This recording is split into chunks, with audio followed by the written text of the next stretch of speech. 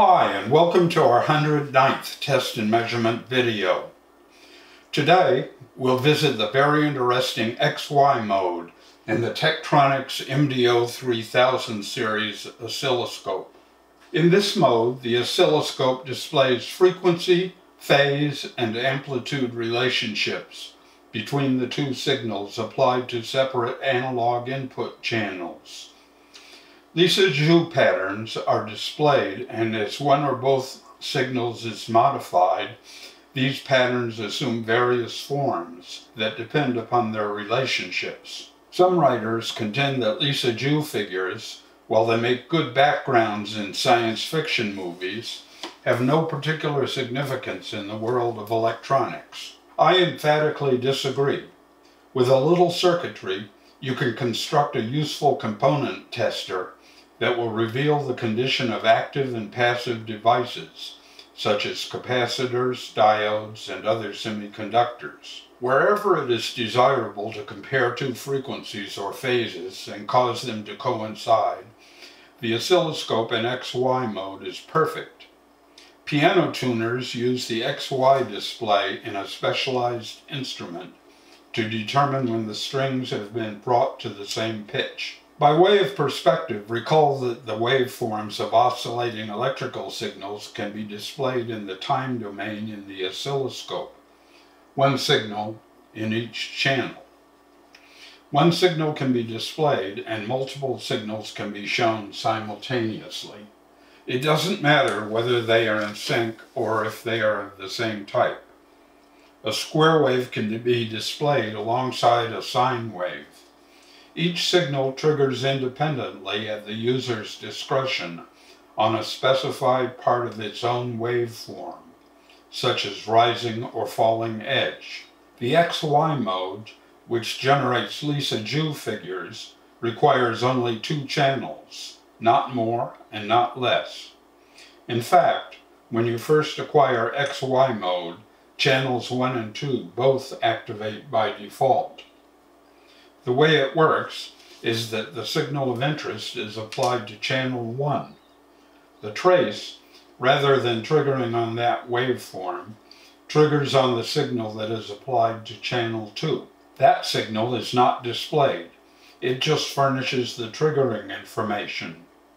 You might think that the displayed waveform would be chaotic and unstable, but it is not, because the arbitrary function generator is providing two signals that are synchronized.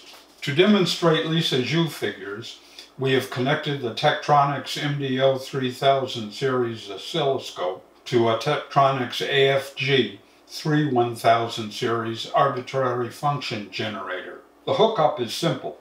Just run a BNC cable from AFG channel 1 output to the oscilloscope analog channel 1 input, and run a second BNC cable from AFG channel 2 output to the oscilloscope analog input. Turn on the oscilloscope and press the Acquire button.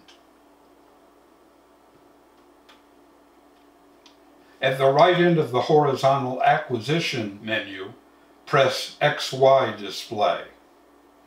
In the vertical submenu, press the soft key associated with triggered XY. Notice that this activates the two required channels. Turn on the arbitrary function generator. The home page comes up, and using the touch screen, select Basic. The output information for both AFG channels appears on the screen. To send the two signals to the oscilloscope, press the two channel on buttons just above the output ports.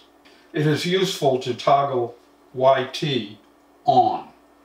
This shows the waveforms in the time domain in split screen format at the expense of shrinking the Lissajous display. But that's not a real disadvantage, because you can easily toggle the time display on or off to get a better look at the Lissajous figure. Also, we'll turn the frequency to a more manageable 1 kHz, down from 1 MHz.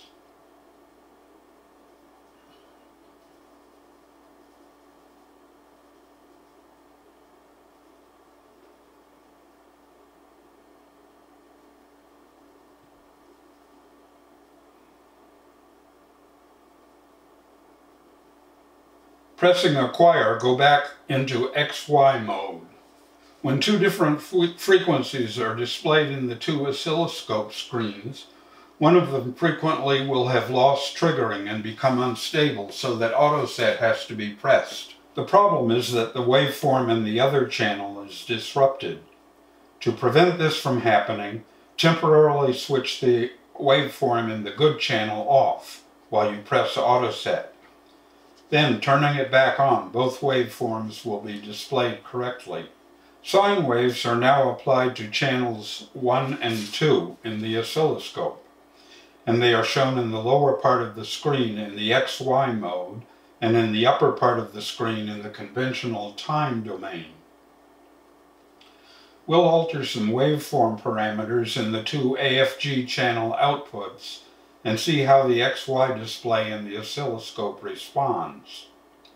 First, I'll double frequency in the AFG channel 1 output. Watch how the Lissajous figure is affected. We'll change that frequency to 4 kHz.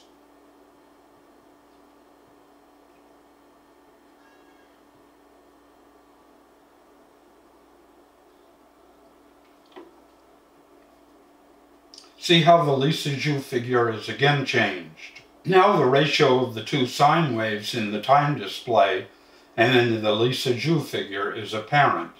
You should be able to understand what is happening in the X and Y axes. Setting frequency back to 1 kHz in AFG channel 1 output. We'll see what happens when we change the phase angle between the two signals from 0 degrees to 90 degrees and then to 180 degrees.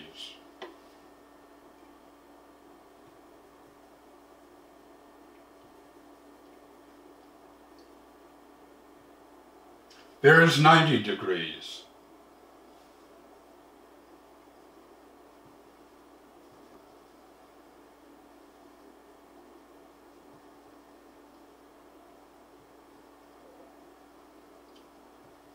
And there is 180 degrees. See how the Lissajous pattern is more eccentric. Also, turning the phase angle back to 0 degrees will change amplitude.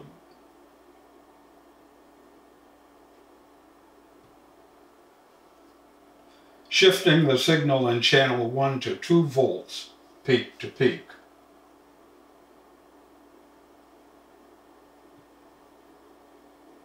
You can see the difference both in the time domain and in the Lissajous figure. Boosting the amplitude further modifies these two traces.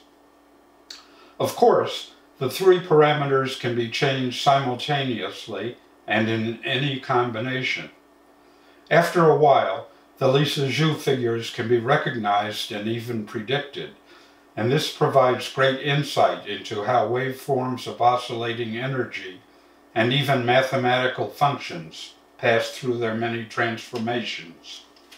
Thanks for watching. New videos are added periodically, so check back frequently.